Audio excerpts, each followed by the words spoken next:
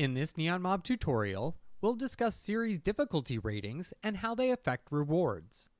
Each series on NeonMob is assigned a rating to indicate how difficult it is to collect all the core cards of a series, utilizing only free packs, carrot packs, and trading. Series difficulty is based on many factors, including the total number of cards in the series, the amount of time the series is available for collection, the rarity distribution of cards in the series, and more. The number of chase cards or other special cards does not factor into the series difficulty rating. There are a total of 9 different series difficulty ratings ranging from beginner, the easiest series to complete, through quest, which are the most difficult series to complete.